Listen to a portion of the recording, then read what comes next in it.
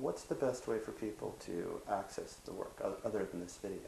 Is is it books? Is it your seminars? Is it just working it yourself? And how do you prevent it from turning into something that the mind sooner or later kind of grabs it away from you when you're not looking, and it becomes what one friend of mine called food for the ego? Yeah.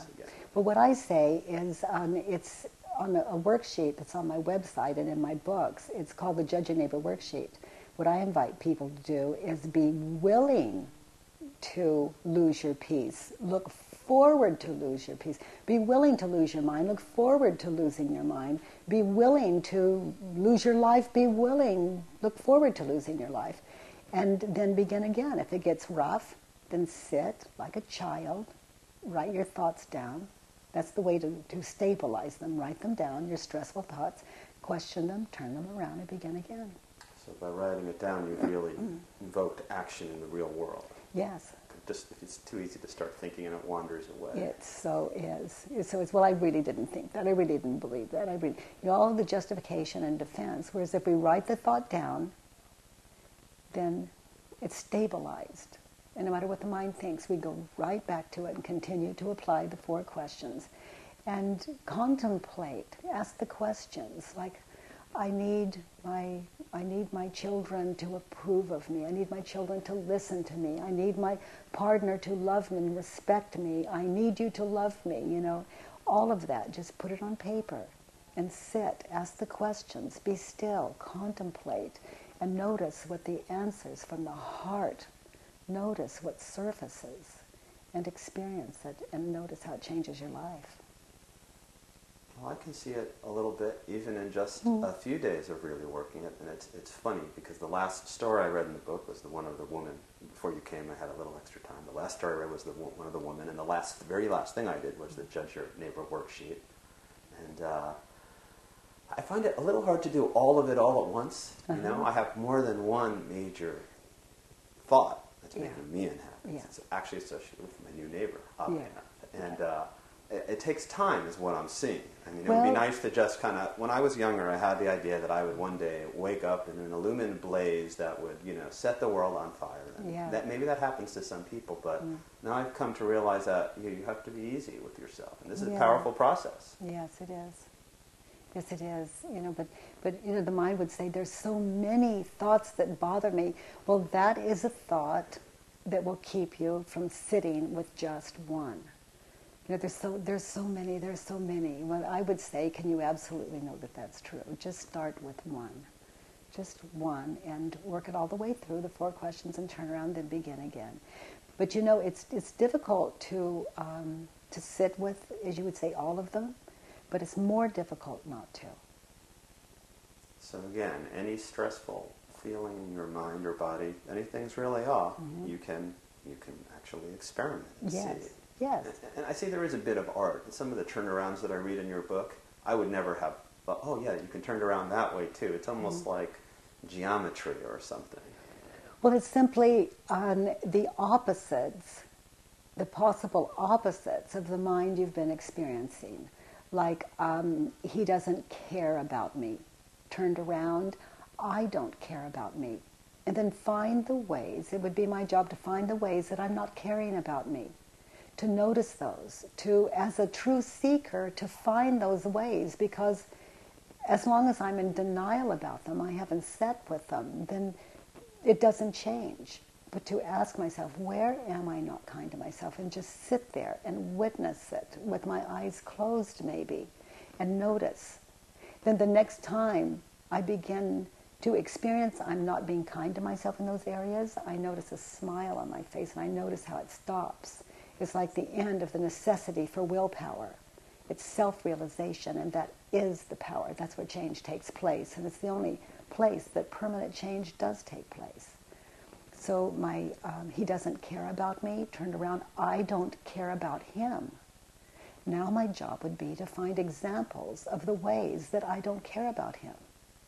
And to, for my sake, anywhere I have done harm, to apologize and make it right and begin again. And this process allows me, the next time I'm unkind to any human being in those areas or other areas, I become so aware because I have realized that to hurt you is how I hurt me. And that is masochism. So we could say that I am kind to people because it's a kindness to myself. I have come to realize basically that you are me. So he doesn't care about me. Another turnaround might be he does care about me. And now my job is to sit and find, without denial, the genuine truths about the proof that I can find to my mind. All the action you've done toward me, or the thoughts, not so much thoughts, but the words toward me that you have given, that are kind, that show me you do care about me. And then I come to see that it was my mind saying that you don't care about me doing its job. In other words, I think the thought, he doesn't care about me, and my mind begins to validate that.